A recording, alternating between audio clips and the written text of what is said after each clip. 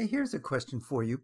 How do we know where we can mount these modules onto their rail structure? How do we know the positions that are allowed? Can we put them in the ends? Can we put them in the middle? Can we put them 6 inches in, 8 inches in? How do we know that? Let's take a look at how we can know it. Here's a page from a manufacturer's installation guide that gives the answers. This happens to be from SolarWorld, and it's for their sun module. And it's the kind of information that you'd get from a module manufacturer that would specify exactly where they want and allow their modules to be supported by rails. Here's the particular configuration that we're talking about, mounting a module on 2 rails. And they give the locations where they want to allow that kind of support to be. They give dimensions A and B.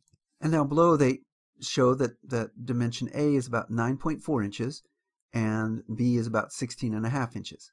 So what they're saying is you can mount their module onto a rail anywhere within this range. So long as the rail is at least 9.4 inches in and no more than 16.5 inches in, then you can put it anywhere in that range. That's the rationale why in our simulation in array mounting we chose 12 inches. We just picked a nice number that was between that 9 and 16, and that's what we used to mark our horizontal lines. I wanted to bring this up so you would know how your system designers come up with the location for where to mount the rails, but also so that field installers can know that if they have to make field adjustments, there are guidelines that will tell you where you can mount those rails.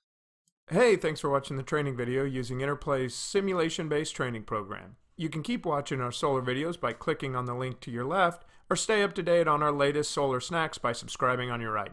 To learn more about how the STP provides critical team training and helps you build an onboarding program at your company, please go to interplaylearning.com.